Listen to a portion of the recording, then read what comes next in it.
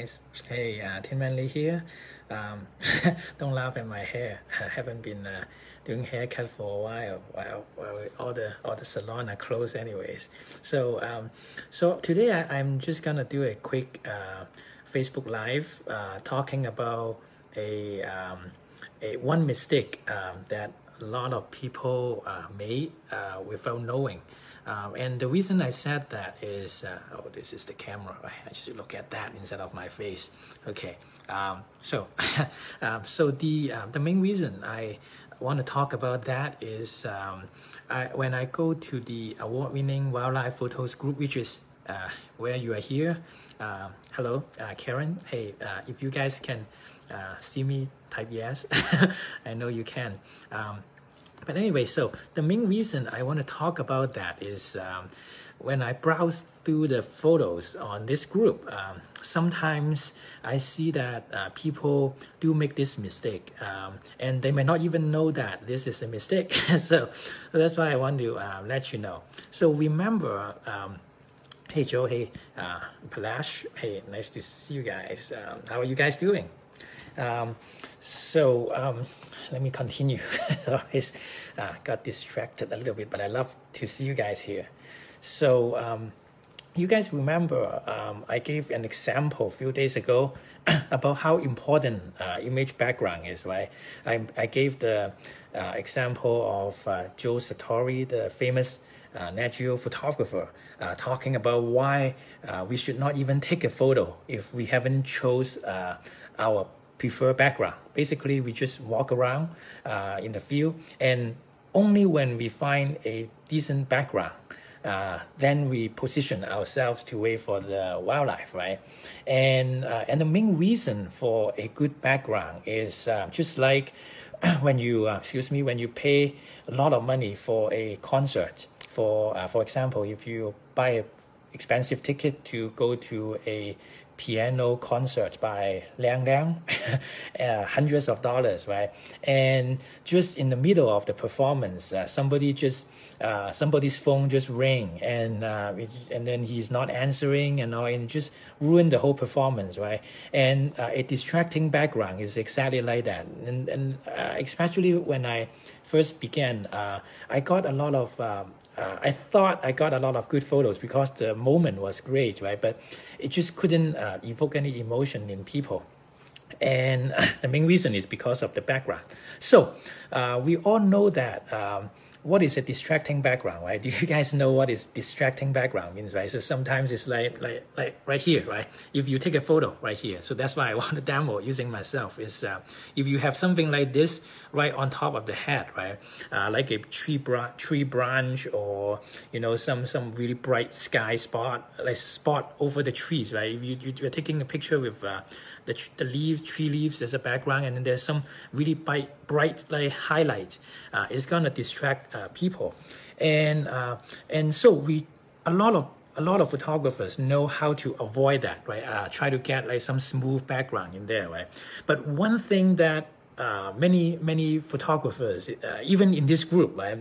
There's some amazing photos in this group that you see, but there's one thing that sometimes people still make. That's what I see, and I actually learned it from one of my mentors, Charles Glassard. I don't know if he's on the audience.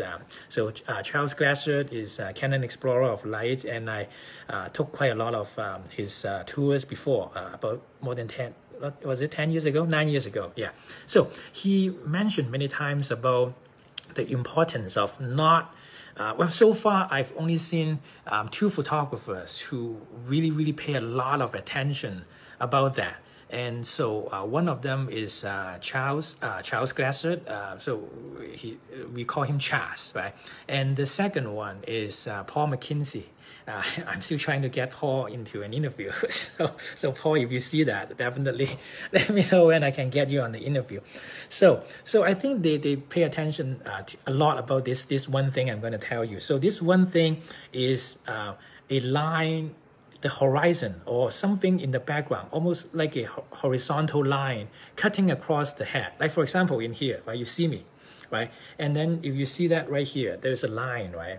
And this might not be definitely like a line, but maybe it's just the horizon of the background, maybe some water, or maybe some trees, maybe some tall grass creating this virtual line here that is cutting across the face of the subject. And that's, at first, I didn't realize it's gonna be a problem. But if after I avoided that, like every time when I have, before I, excuse me, before I click on the shutter, if I see that there's this invisible line kind of cutting through the face, or sometimes even on the body too, like if you see a line crossing the body, it is not good. It's gonna be distracting. So so what you can do is you may try to lower your body a little bit so that the perspective to the subject is changed, like, or maybe you can get a little bit taller, a little bit lower. And for this example right here, right, what you can do is if you shoot it like this, right, then it's gone, right? So this is exactly the idea. And Charles pay a lot of attention to that. And if you look into his photo, like browse through his photos, every time, like he just posted a photo of some king penguins from Falkland yesterday, and you can see that he pay a lot of attention to make sure that the horizon in the water is not cutting through the face, cutting through the head or the body of the penguins. And Paul McKenzie as well, if you look at his photos, he pay a lot of attention to that. And so that's why I pay a lot of attention to that too. And it is not really obvious, but as I told a lot of my students, sometimes the subtle things can tell people from whether your photo is like really professional, or when you make small mistakes and then they know that like how can they make this simple mistake, right? So once you avoided that, your photo is instantly much more pleasing. So so I don't, since I'm not using my computer right now, so I don't have a lot of examples to show you today. But if you just browse, I shouldn't say that, but if you just browse through the this group, right, and if you guys can point out, of course not point to the photographers about their mistakes, but just browse through it, and then you see that every few photos that you see that there is always some lines, or some lines crossing the head, like cutting through the head or cutting through the body. And if you can avoid this, I can tell you that your photos can move more people and help evoke more emotion.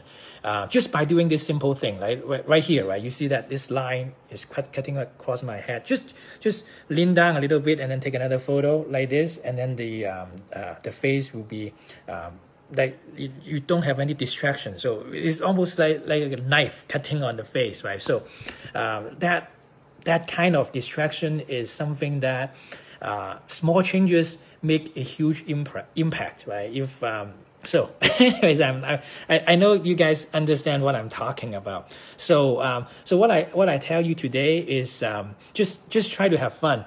Just go into this group and browse through the photos, and if you see a bird or an animal with a clean background, but then there's obviously a line cutting across the face, cutting across the head or the body, then you know that there is always a little bit of distractions there.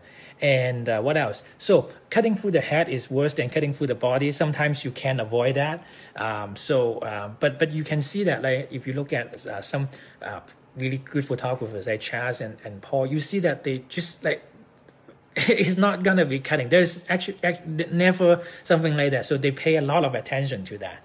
So so I hope you enjoy today's talk, and just sharing a little bit of tips today, because I do see quite a lot of photographers do that, and they might not even know it, because I think it is just like the example when you go to a dealership, right? You buy a new car, and then you are so excited, and the moment you drove the car off the lot and go into the street, suddenly you see that everybody else were driving the same car, which you didn't realize, right?